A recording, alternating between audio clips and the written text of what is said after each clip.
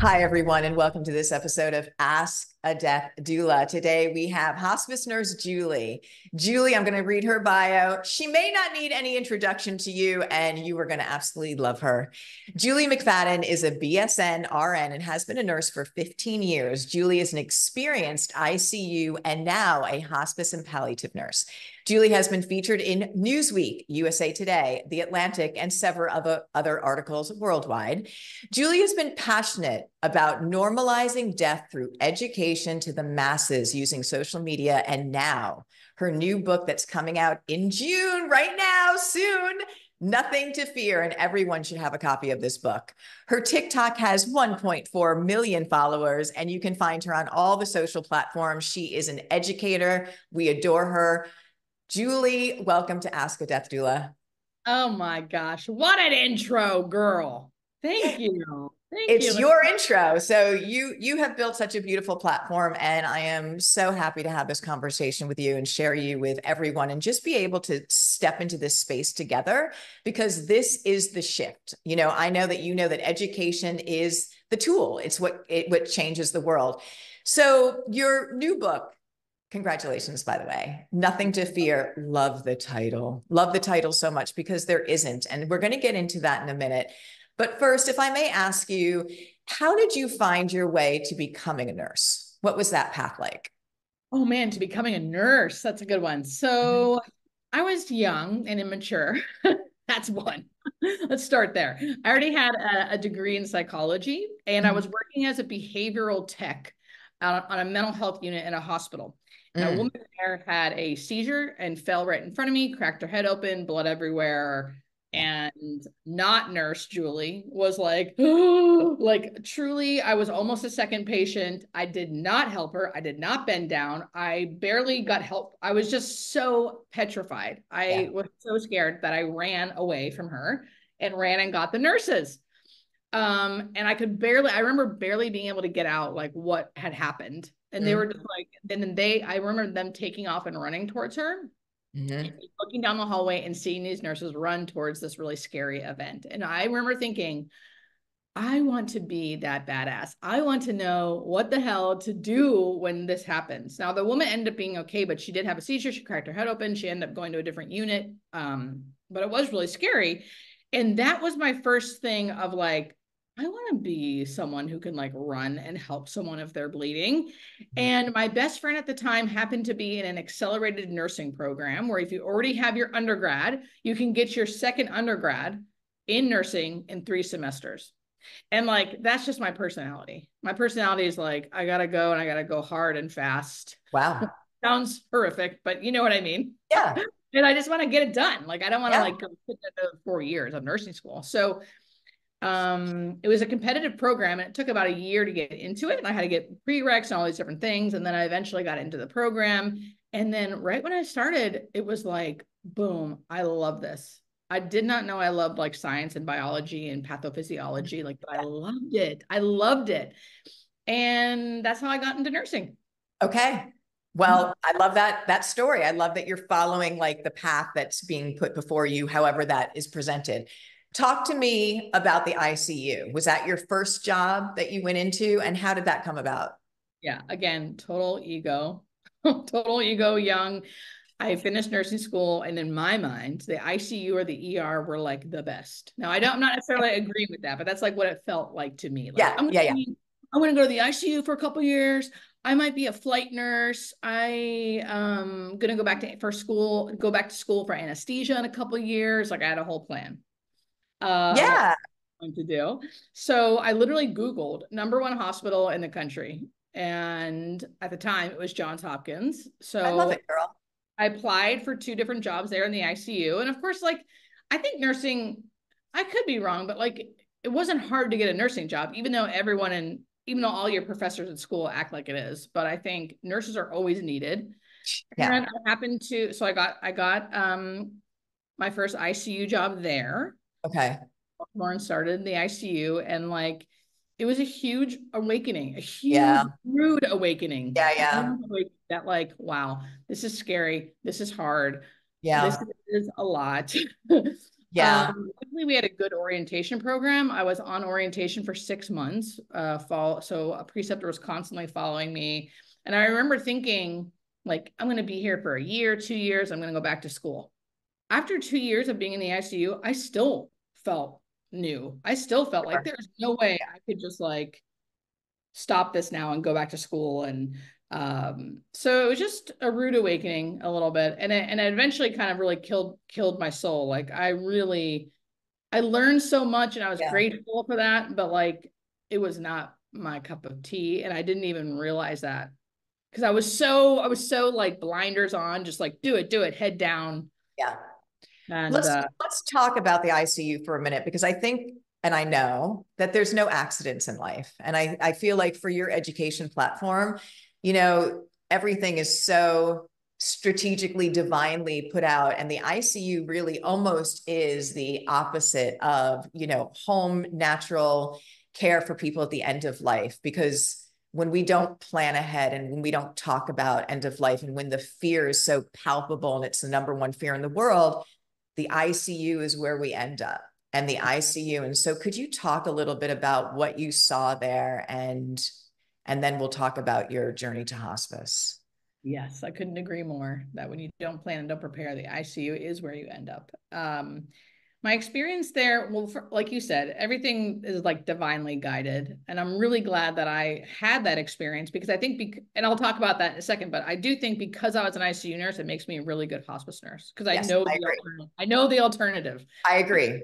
And I'm able to speak about that to families so they understand it fully, because I don't think most people do. That's right. But in the ICU, it was a surgical ICU, meaning a lot of people got out of the ICU. So like in the surgical ICU, you know, big surgeries, they're there for 5 days and then we ship them off to the floor. But the things that I saw were, you know, people coming in for terminal illnesses, right? Having big surgeries or the start of a treatment program, whatever. And then instead of everything going well and them getting out of the ICU, it didn't go well, and just complication after complication after complication. And we never, not always, I'm speaking generally here, but we just didn't have we weren't good at saying enough is enough. Enough is enough. And we weren't addressing the fact that, like, not only is enough because we're having so many complications, we can't even get you out of the ICU. And now we have you on so many blood pressure medications to keep your blood pressure up that your toes are turning black because they're necrotic, because we pumped all your blood toward the center of your body so you could survive.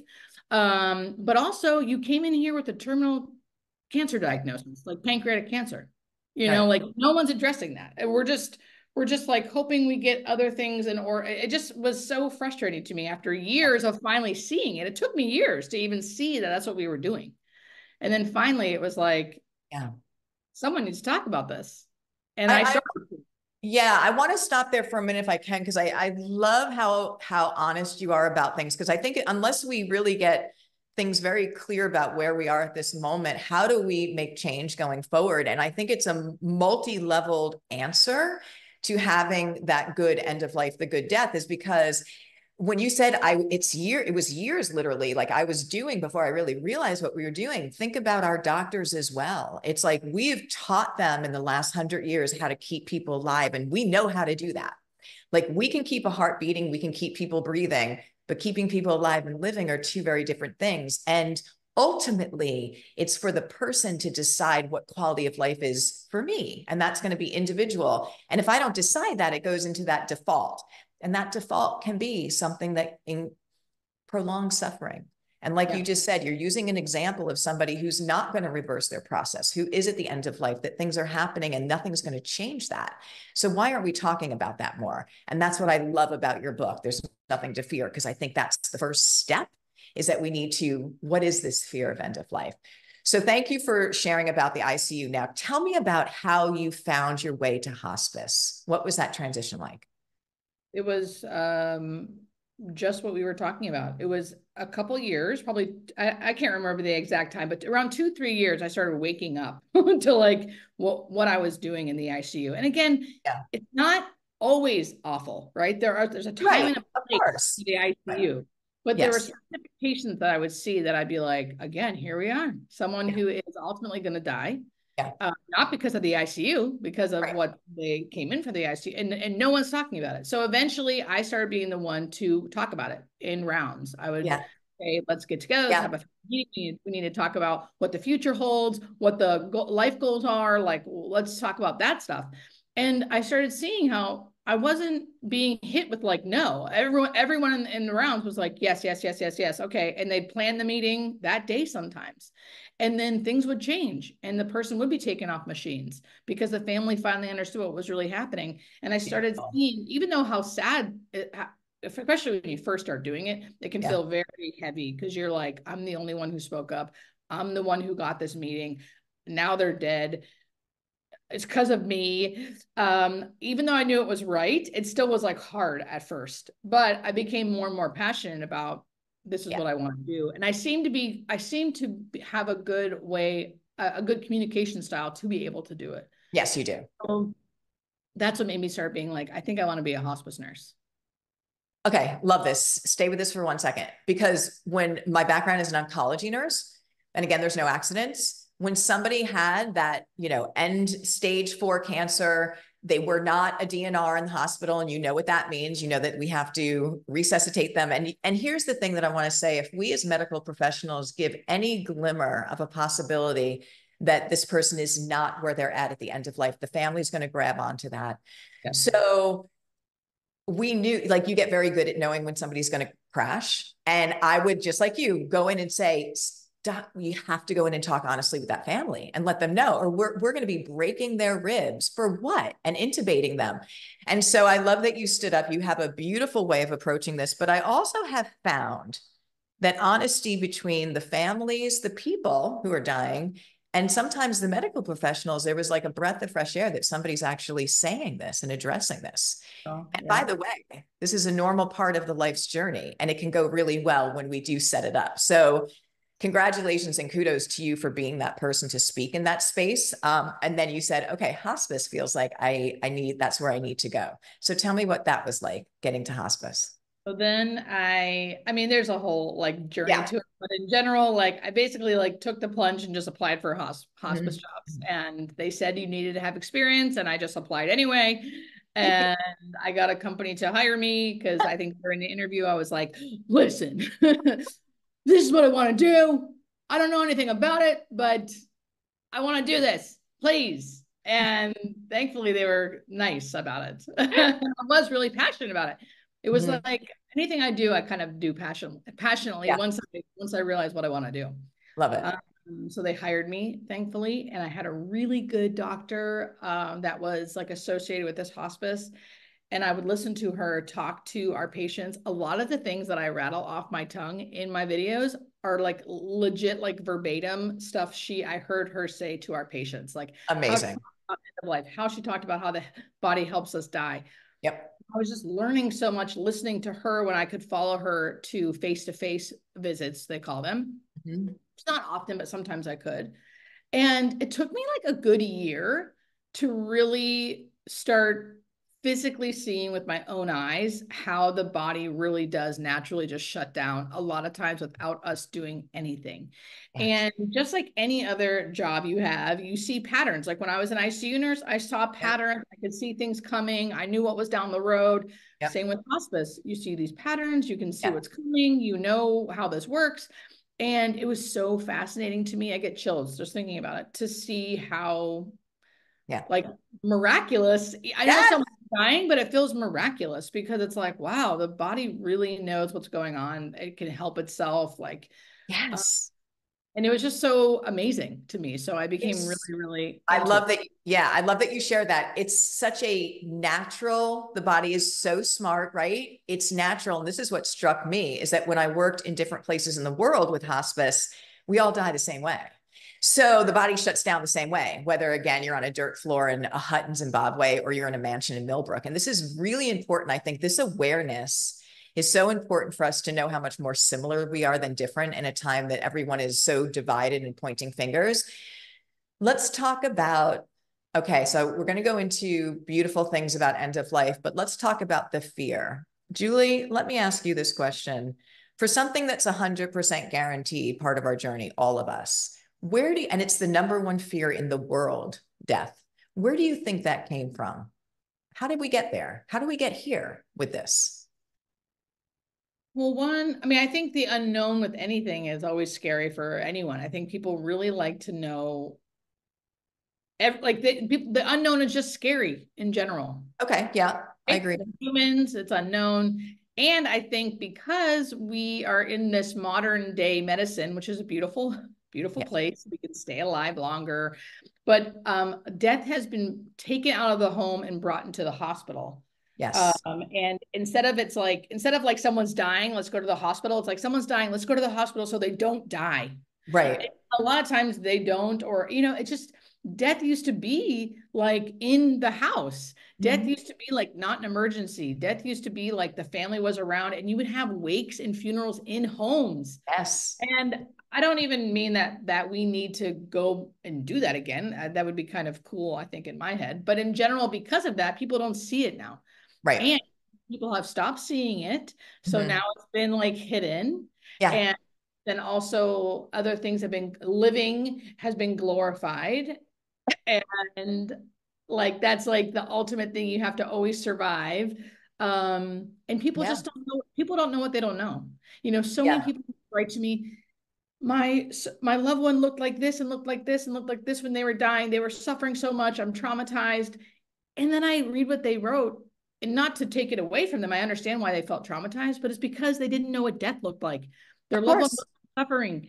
Everything you saw, the changes in breathing, the death rattle, the open eyes, the open mouth, that's all normal. You just never see it. That's right. That's right. Okay. So we're going to go with that. So my mom calls it the perfect storm, and she's right. Like, we got here because we've turned death into a medical experience, and it's not, it's a human one. And we've outsourced it to, and we've actually put a very impossible task on our doctors to fix it, because we know that you can't, no matter what you do. In fact, there's that very dangerous gray area that you sometimes cause more harm or suffering prolonged than not. So this is really important that we get together. But what do you think about the language we use as medical professionals around death? She lost her battle with cancer. Because if it's a battle, if death is a battle, we're all going to lose eventually. And so maybe we've we've really set this up to be something feared. But I also will always remind us that we've been dying for thousands of years. We know how to do this, right? We've just forgot. I think it's in the last 120, and you pointed that out. Yeah. I feel like we are robbing people of a dying experience. We are. Now, of course, like, we're speaking generally again, people who are shot, who are whatever, like accidents, things like that. But I mean, in general, with our medical system, we're robbing people of that dying experience, just like a birth experience. It can be sacred and beautiful. And I think another like little soapbox I can get on is like, people need time, like doctors need time and nurses need time to be able to talk to patients about a really sometimes complicated, sometimes really scary thing, and they don't have the time. So how are we going to hurry up and care? How are we going to hurry up and tell someone that they're dying and they should do X, Y, and that's why I think we don't do it, because here's the thing. We don't do it. They're literally given 15 minutes. Like, they're literally told, you have 15 minutes for this conversation on this visit. If I walk in there and I say to somebody, you're at the end of life, that is like an hour to start with conversation. And then there's more to it. So guess what? And you know what happens when we don't address this? It robs people of final goodbyes, of being at home, of all of the beautiful things. So death is a sacred experience, just like birth. Yes, it's very different, but we're not doing anything to prepare and have those plans, just like we had said. And yet there's so much importance and beauty. And for something that's 100% guaranteed, it's not like, oh, maybe half of us, or maybe we'll do it, maybe we won't. All of us will. And you can say what you feel, but in my opinion, from the people that I've been with, 80 to 90% of a positive end of life was when they did plan ahead, when they knew what they wanted, when they were at home, when their family was supported. And we're denying them when we don't talk about this and we don't say, let's plan on it, and these are your options. You're denying that to be, and your platform and your book is helping to bring this awareness back so that people can take this back into the sacred, natural experience it's meant to be. Amazing. Exactly. I mean, that's even the people who are angry, who say they're scared, who say they don't want to die. even those people, the fact that they're just saying that out loud gives them a better death. Like, it's not like people who have a better death and who plan it, it's not like they have it all together. They don't. But the fact that they even did it always makes for a better death. Always. Just like birthing, like you have a birthing plan. Does it always go? No, it doesn't always go the way it's supposed to go, but at least you have a blueprint, and at least, you know, you have something to go by. So let's talk about the sacredness of death, if we can. And let's talk about the natural, because we've really laid into that. And I really feel that this is the moment that those of us who work within the space are being asked to share those stories, the truth about those stories, and like what makes that better end of life, or what we've seen. One of the things that has always surprised me is as a hospice nurse, there have been times that I've gone in and the family says, don't tell them you're from hospice. Don't tell them you're dying. And I'd say, why not? And they said, because they can't handle it. And I've gone into the person, they say, don't tell my mom I'm dying. And I say, why not? And they said, because she can't handle it.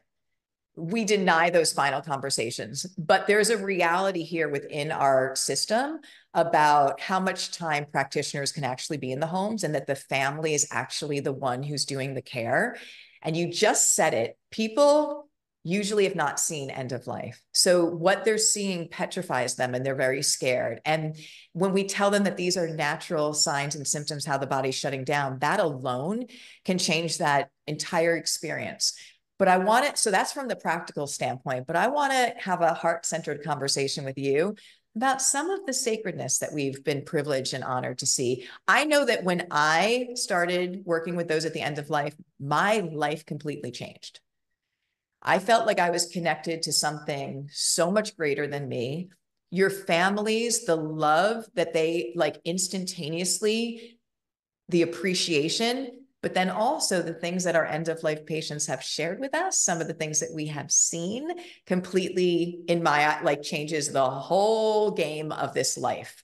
So I wanted to talk to you a little bit about that, bedside visioning, some of your experiences, because I think the more that we can even just share that these things do happen, it allows people to open up a space that maybe I don't have to be so afraid, or maybe there is more. And again, I'm never telling someone what they need to believe, but the more that we can be honest about this natural experience and what's happening, I think it can actually really help to change our world in general.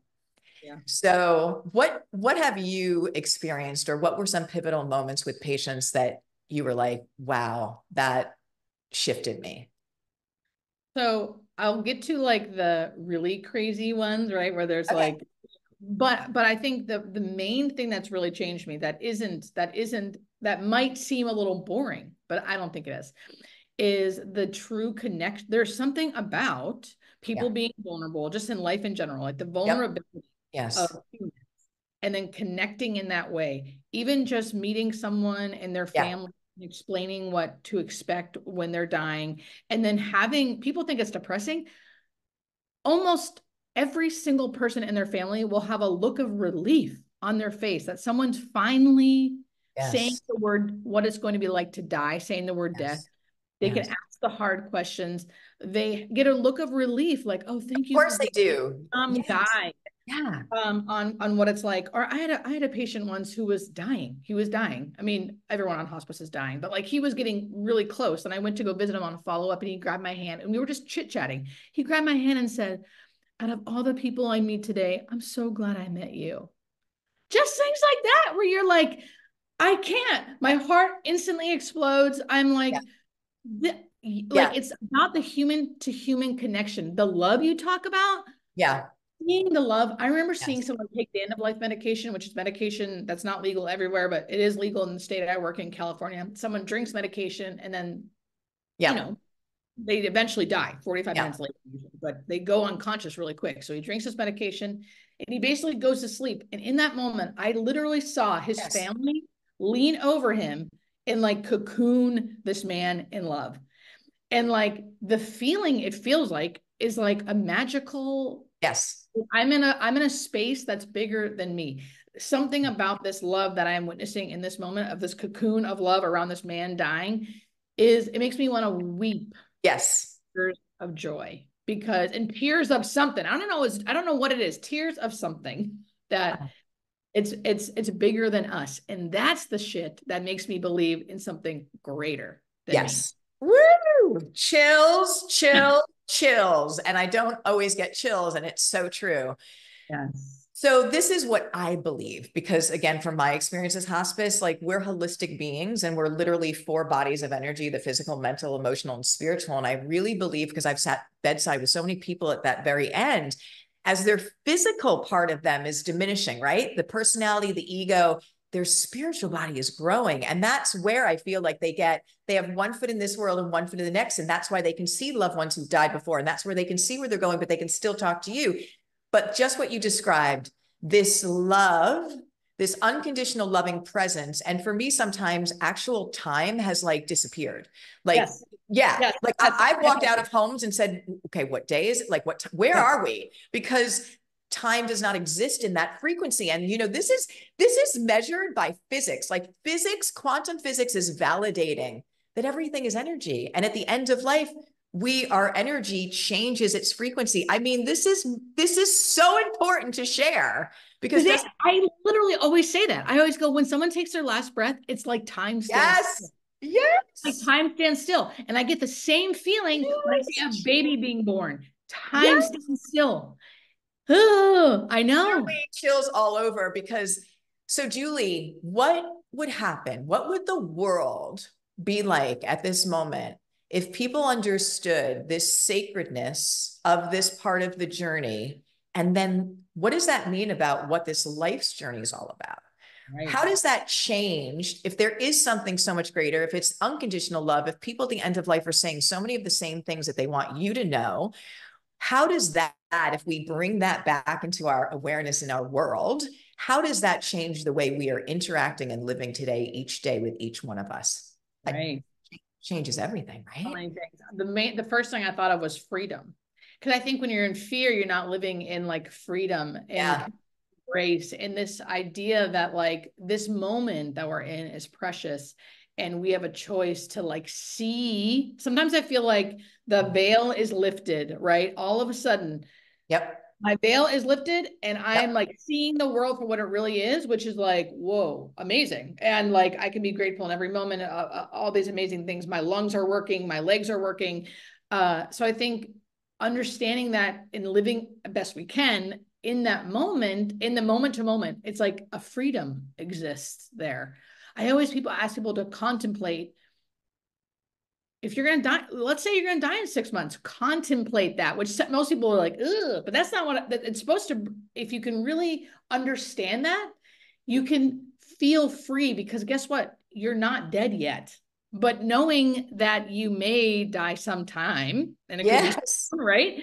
Yes. It can kind of help you see what really matters to you specifically, right? Is it family? Would you quit your job? Who would you talk to? Who would you stop talking to? What would be the things you'd want to do differently if you knew that this was a reality?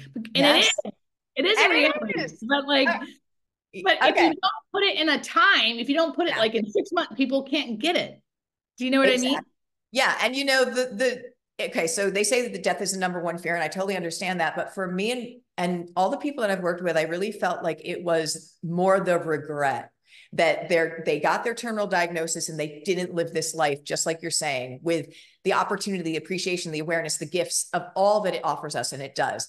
So when you said looking at it with the freedom, and I love that, what about the peace that it brings in? And what about like, when we talk about being the physical body, the personality, Suzanne, Julie, but then being the heart-centered soul self, which we see at the end, if we knew that we could access that and look at the world through that love and compassion, I mean, woo! And that's the teaching, right? Yeah. Right there. Just said it. I don't know. That was perfect. How if we could access that, the heart-centered self, the access of that, to look at the world through that lens. That's it. Live through that lens every day. Okay.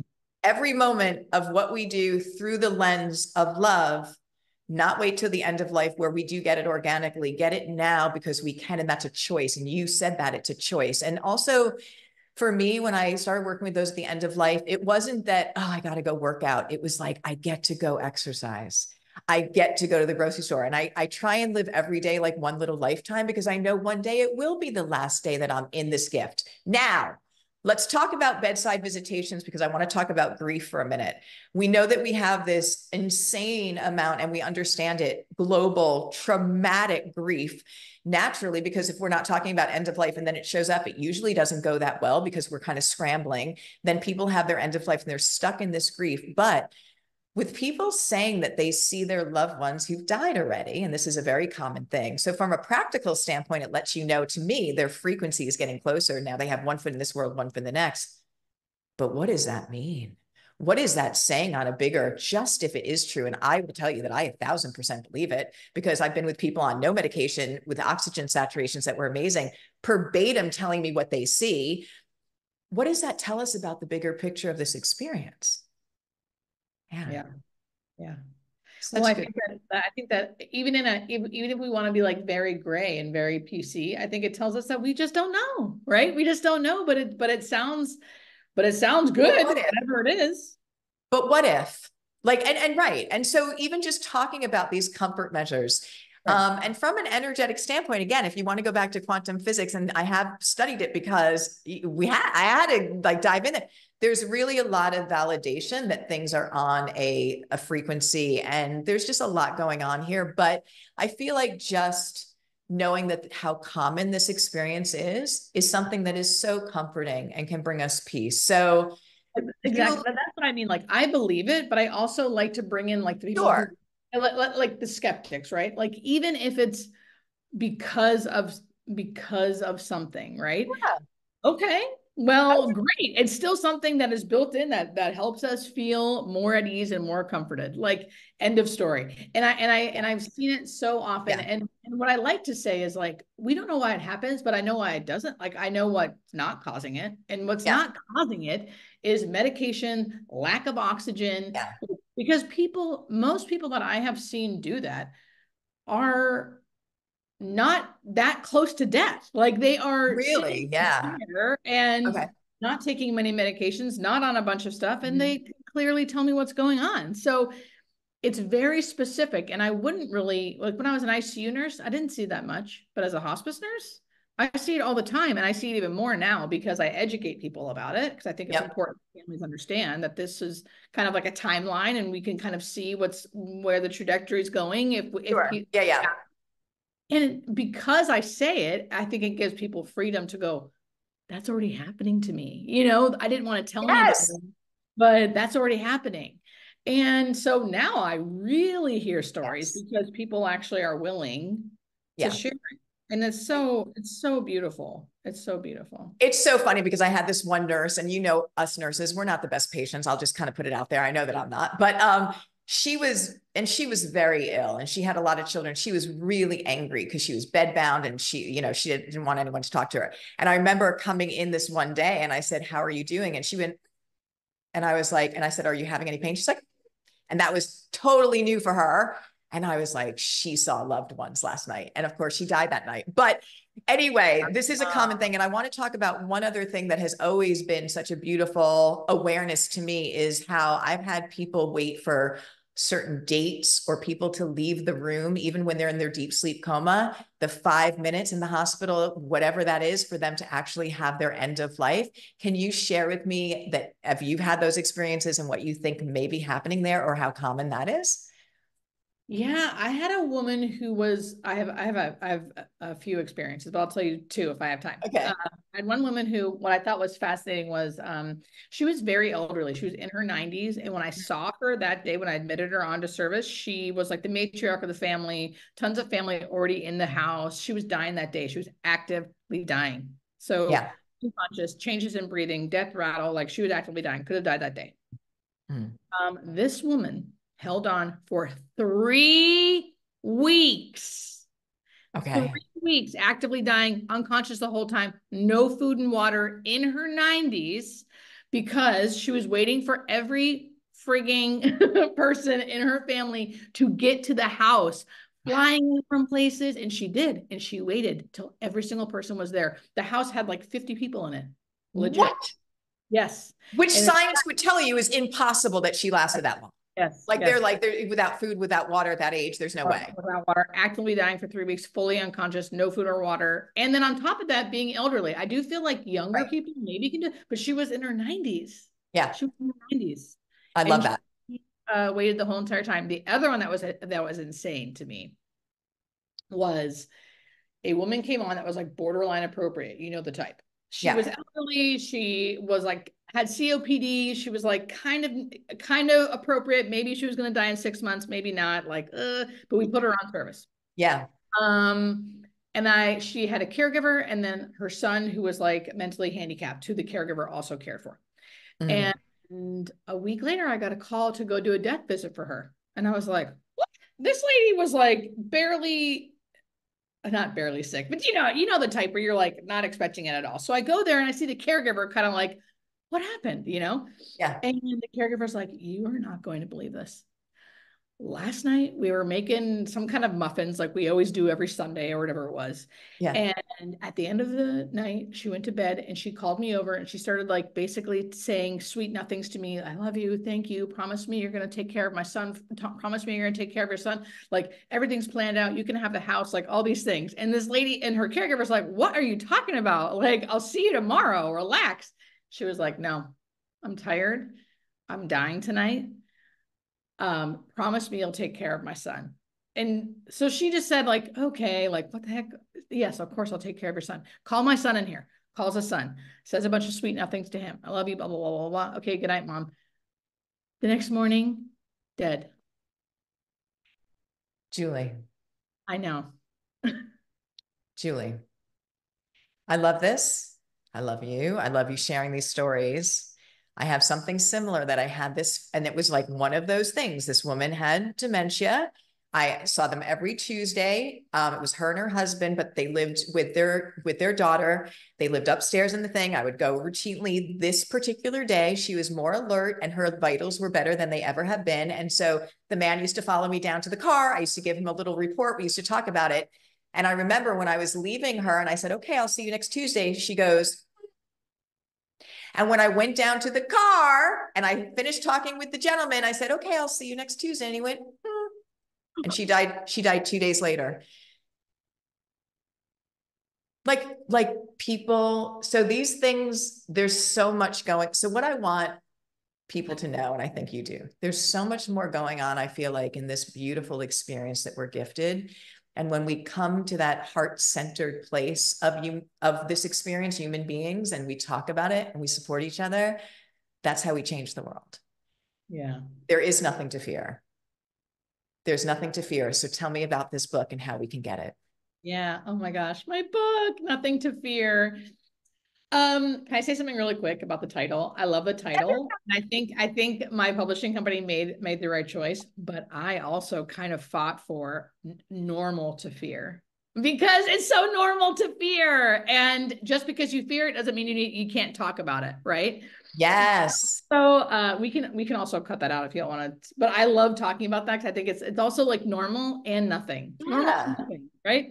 But so Nothing Yes. to Fear is my baby, and it's a book just to help educate. I think education and knowledge about the dying process is what's really going to help decrease that fear that we have for death. So it's a book that's like not meant to be read cover to cover. It doesn't have to be. It can be like you want to read about X whatever this chapter, you can turn to any chapter and kind of educate yourself and learn about it, with my stories of being a hospice nurse and an ICU nurse kind of woven in there, so it's not just like a textbook. Right? Yeah. So it's just supposed to help demystify death to live more fully. I don't know how you feel, but I feel like hospice is about living. Hospice is about living, not about dying. It's about how to like live out the rest of your life. Julie, I've seen more good work done in the last 6 months in life at times than I have in 30 years. And why is that? Because people are like, oh, mom is going to die. Let's put down the cell phones. Let's get to the conversations. Let's live in the present moment. And that's the teaching for all of us, right? If we live like, death is optional, one day I'll get to it or whatever, then we're not living. We're not living. And so you're right. It's about living, and just the awareness that one day this journey as we know it will not be the same.